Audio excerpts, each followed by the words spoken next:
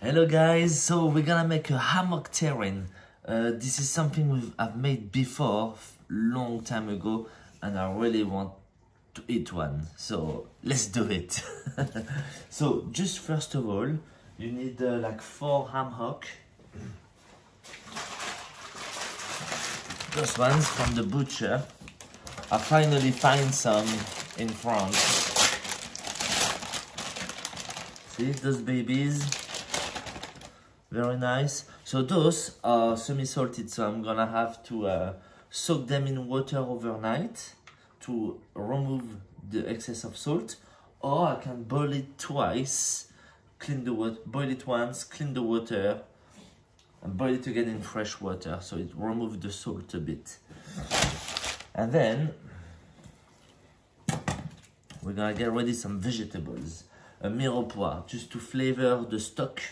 So we're gonna put some carrots, celery, those green leaves of the spring onions, a bit of bay leaves, thyme, and a bit of shallots, and that will be it. Alright, so very roughly, a whole garlic head cut in half, those leaves of the spring onion, they're getting a bit old. So you can put them in. That will replace a leek which I don't have. With a leek is really nice. Celery branch with the leaves. Even with the bottom, no problem. Few carrots for sweetness. Doesn't have to be peeled. Oh, this one as well is very old. Up, bit of thyme. Bit of bay leaves,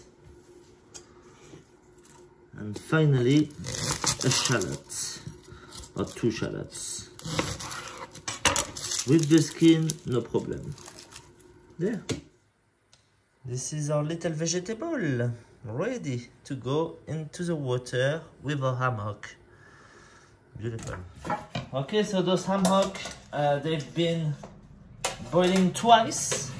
So I boiled it once in cold water, from cold water, change the water again, boil it again, and that's it. So most of the salt has been removed from the meat. So this one has been brined to preserve it a bit longer. So you can buy them fresh or like that. But if they are salted, you have to remove the salt before to use it. So that's it. So if you soak them in water overnight in the fridge, it's better, or you can boil it twice as I just did. So let's change the water. Okay, so I got clean water now. I'm gonna put my hammock back into the water. There you go. And all my little veggie, like that. A bit of peppercorn. Yeah. So now we're gonna boil this long time until the meat fall off the bones. In a pressure cooker for sure it will be a bit quicker. But it's nice to give it a bit of time and give a bit of smell in the house. I'm gonna put a lid. I will check it a bit later. So in meantime, I've been peeling some little shallots like that, round shallots or baby onions. But I leave the little tail, most of it, so it holds together. So those ones, I'm gonna confit them into the broth that the ham did. So let's do that. Right, so this is boiling away. It smells very nice already. So I'm gonna get some of that stock, put it in a small pan. So I'm gonna cook my little onions.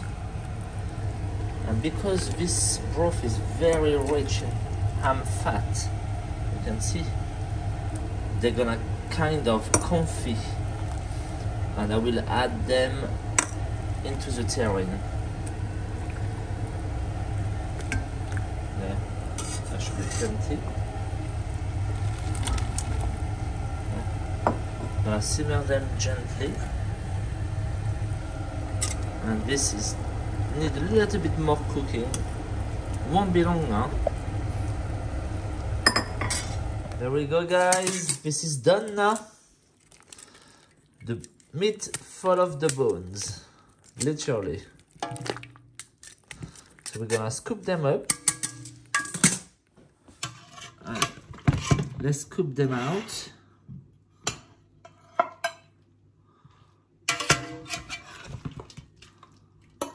Nice and tender.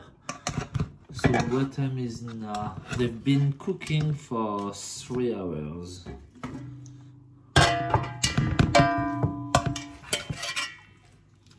There we go. Little piece of meat.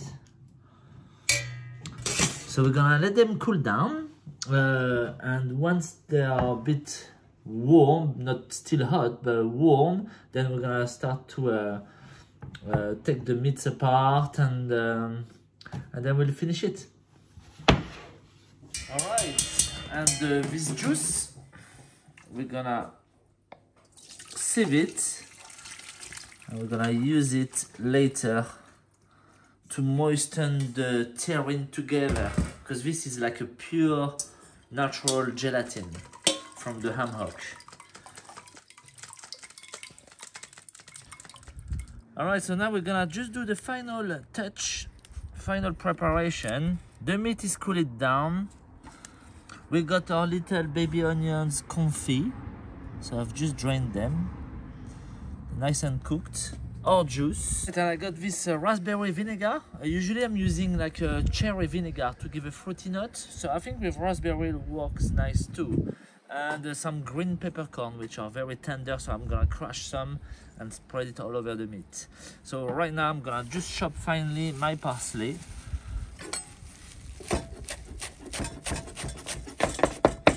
All right, so let's reserve this on the side. Now I think it's a moment of truth. We're gonna pick the meat out. All right, so those big chunky. Remove the fat. Just pick the meat.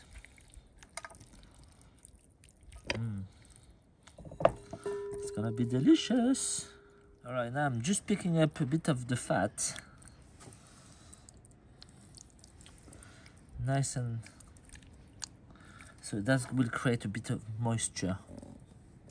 Clean my hands and come back. Okay, so now I'm gonna clean fill my terrine mold on the inside so it won't stick.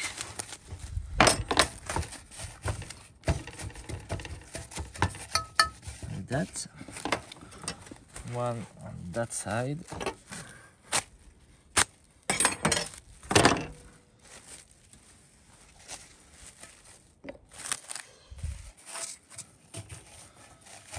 Okay, so nice and against the mold. There we go. So we have a nice layer. So now the meat. I saved some of the garlic. I'm just gonna squish it in because this is flavor, right? Up. And now I'm gonna season it. A bit of parsley, not too much. I'm gonna put some vinegar and now start mixing it. So I want to keep a bit of chunk, so I'm gonna crush it a bit, but not too much. Something like that. Lovely. It's nice and green. Let me test it. The vinegar is good actually. Okay, now a bit more moist.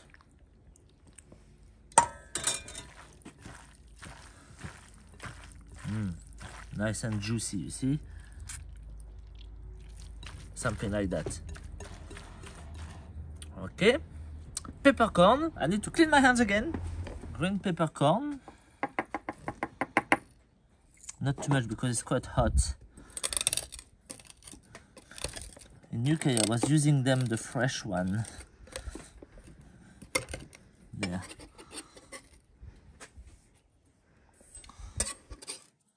Oh, maybe a little bit more. Let's be crazy. There.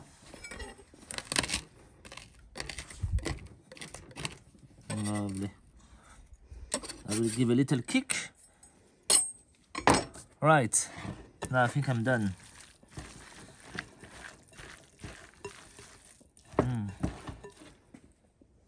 Yeah. It's a bit slightly vinegary, so that's great. So what we're gonna do, we're gonna build it now. Oh, I got too much parsley. So let's do, am I gonna have enough meat to do a whole terrine? Probably not, so I will stop here, I think. So let's put the first bottom of it. Need to press it down.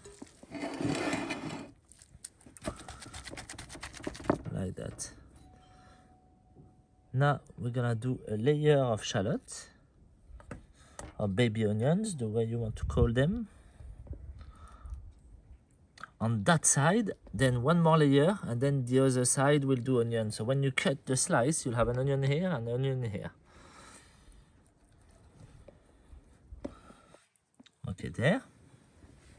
Okay, so now we're gonna cover it with the broken meat here, so we can fill up the gaps easier.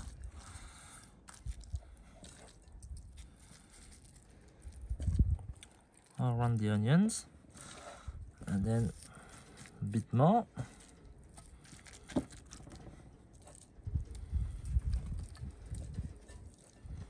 There we go. Give a little press. And now onions on this side.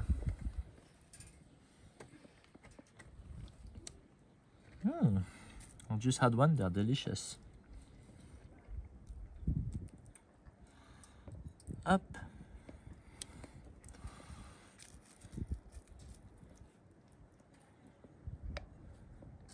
Voilà. Comme ça. Now, little bit of broken meat again. Yeah.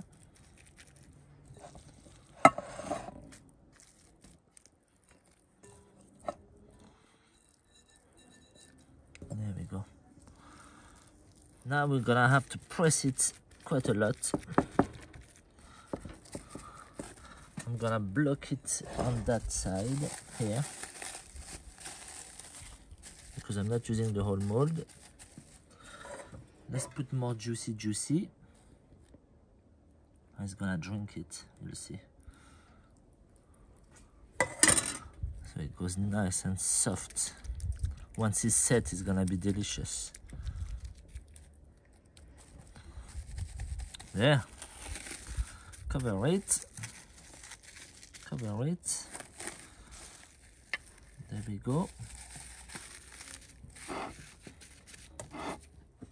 So now it's gonna go in the fridge, but first I need to put something to press it down.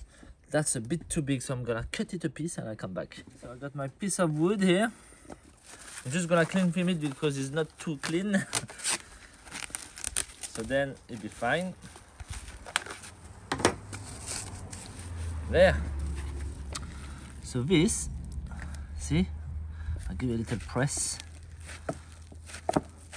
I hope on that side it's gonna hold. I need something to hold it here.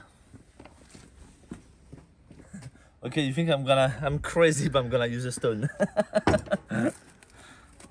Hey, it's natural.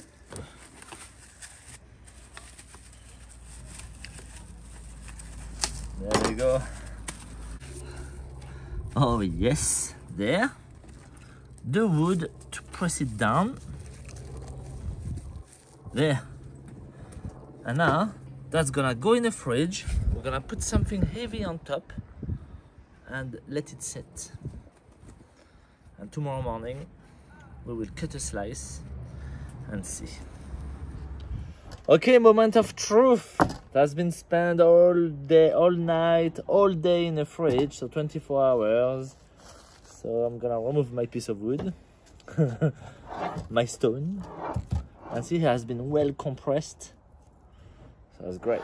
Now I'm gonna take it out. There. Okay, let's remove the cling film. So you can see the piece of jelly here.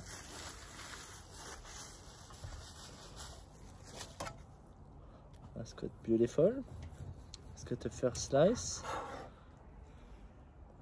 And a bit thicker one. Yeah, you can see the shallots. I was missing a bit of meat at the top, but you got one here.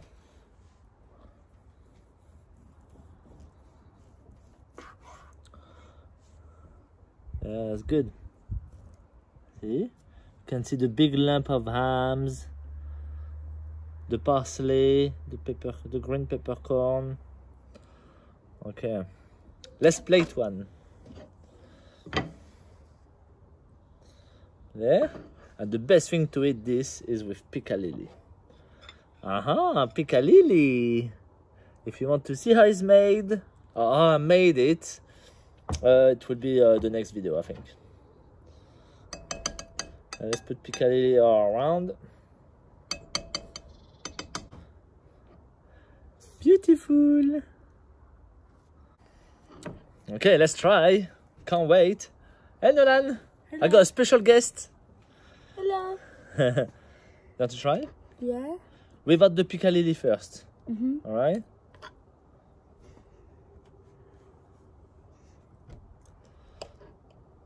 That's really good. Yeah? Oh yeah. It's very tender. And with a bit of piccalilli. Like that. Want to try? Yeah.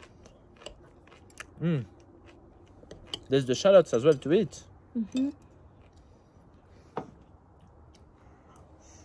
Oh, there's red peppers, is your favorite. Wow. That's it, guys. I think that's a beautiful little starter. So I hope you'll be able to make it. Enjoy. Bye-bye.